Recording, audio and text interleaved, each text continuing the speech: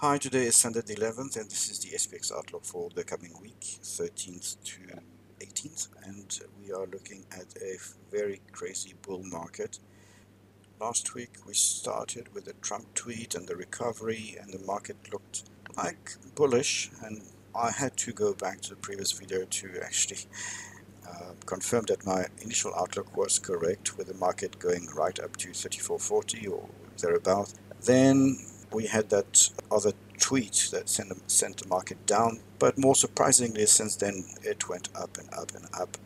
It stopped for a short while on 34.37 again, or 34.40, and on Friday it kept grinding up. So now this is a difficult time to make any form of market assessment, because this is still a strong resistance, very strong resistance, and yet these excursions of concern. This means that probably the market will try and aim for something like 35.15, 35.20, and this is again a difficult time, because if we look at the Curtises here, is still grinding up to 5.2, so this means that a more pointy distribution, not a dispersion, but distribution here, the chances of fat tails is growing. So this is really a bit of a concern, and if we look now at the SPX-VIX correlation, it's going all over the show.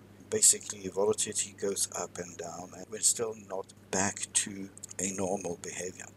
So this is a cause for concern, but now if we go back to our trades, I would say bullish momentum, and any tweet, any information, any jitters towards the elections, because maybe President Trump won't step down, won't accept mail ballots.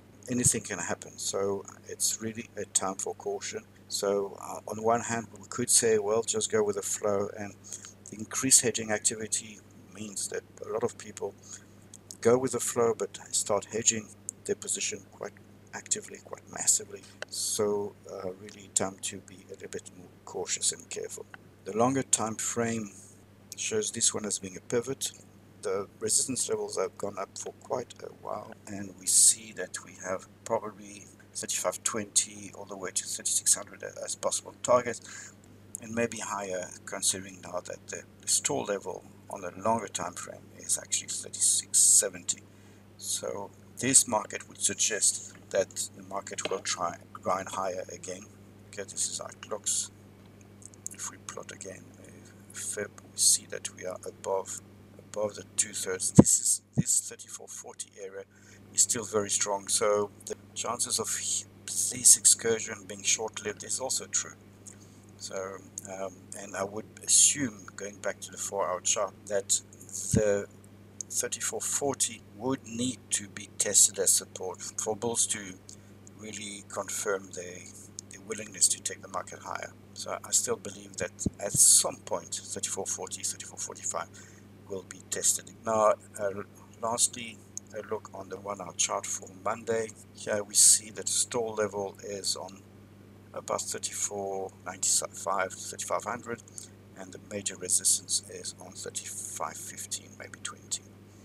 34.40 moved from strong resistance to now pivot, which is the second strongest, and as far as possible retracement could go all the way down to where it was not so long ago. So basically 33.60 is a strong resistance for the next day or so. Right, that's it for now. Next video will be on current trades. Thanks for watching, and bye for now.